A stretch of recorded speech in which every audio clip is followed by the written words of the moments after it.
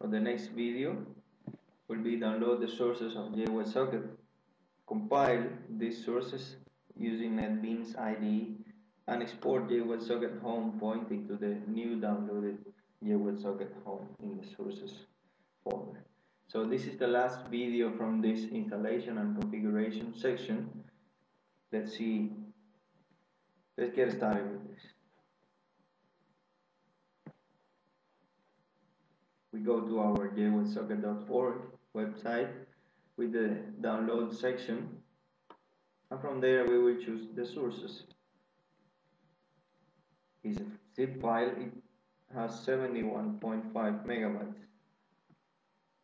Once the download is complete, we go to the downloads folder, and there we will have the downloaded jWebSocket full sources, and we copy this file. We will copy this file into the documents, into the folder that we created for jWebSocket. But we will not use anymore the standalone server. We will create a new folder which will be called sources, and inside there we will put the latest sources of jWebSocket, the full sources.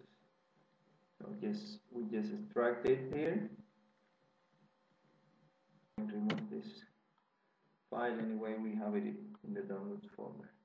So this is the jWebSocket development sources.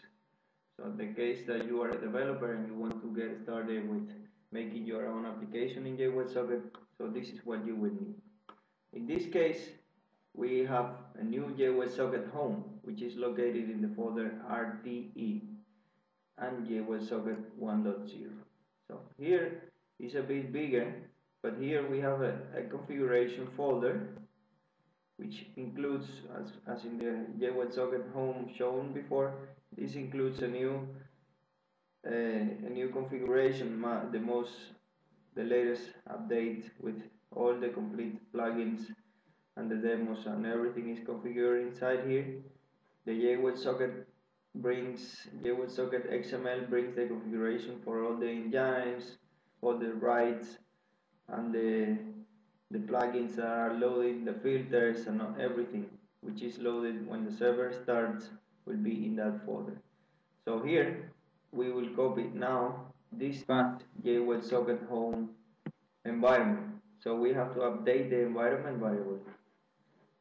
So we go to the properties of the computer, advanced settings, environment variables, and we will update jWebSocket home. As you remember, we created a standalone server before and we exported that variable, but now this will change and we will copy here the latest folder. So now it will be pointing to jWebSocket development and to the jWebSocket home, as I mentioned before. That is all. That should work. So now this is the important thing. Here in the folder branches is included all the sources of jWebSocket. So all of these projects are loaded as a sub-project of the jWebSocket POM. So this is a Maven project complete. Let's just open this with NetBeans.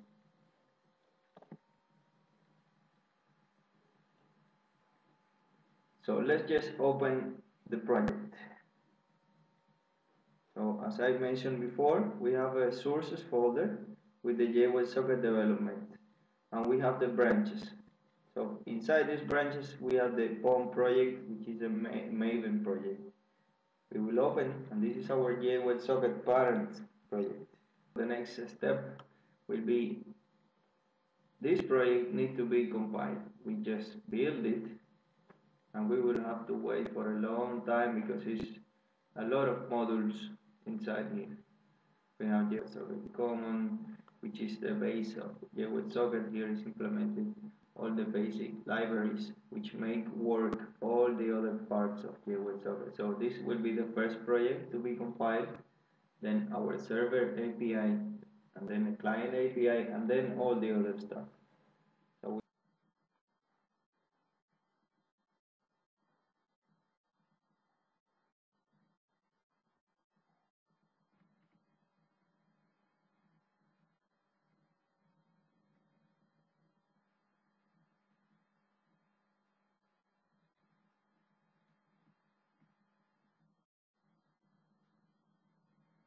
Yeah. So the build process is complete. So it reported a failure at the end because one of the plugins is not very well configured. So sometimes it is missing some dependencies and some things. So in this case, we can go directly and comment it in the POM project. We can use it, but the next version we are planning to fix this little detail. So right now, if you just don't want it, you can go there and comment it and leave it commented. So the next build, it will be definitely success. So the result was failure because one of the project elements failed, but all the others are success. So this means that we are able to run the server. So we will go to the modules. We will open the jWebSocket server project.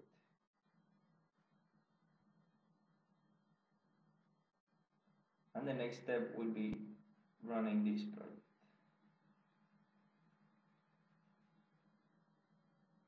Our jWebSocket home is currently set. So it will start with the configuration defined in the jWebSocket home folder.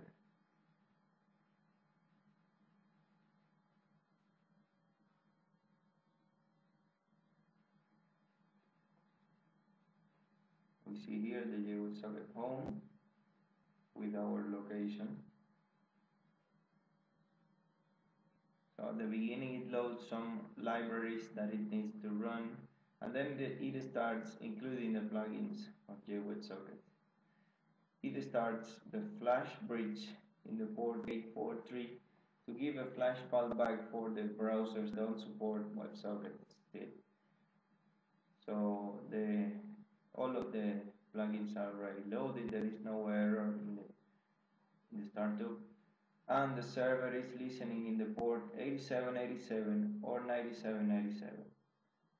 In case that we want to establish a WebSocket secure, you can use the 9797. So how we are totally sure that the server is running? We will open a localhost.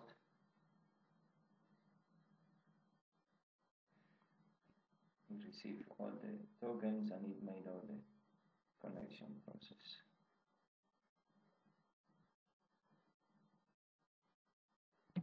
Yep, it is working.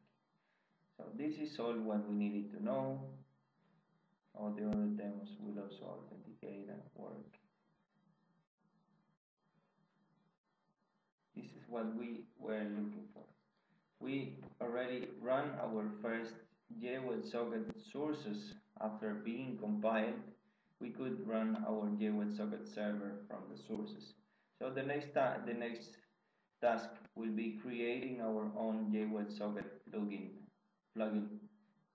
so that we can create our own application and run it using the server and export it in the configuration of jWebSocket. Thank you for watching.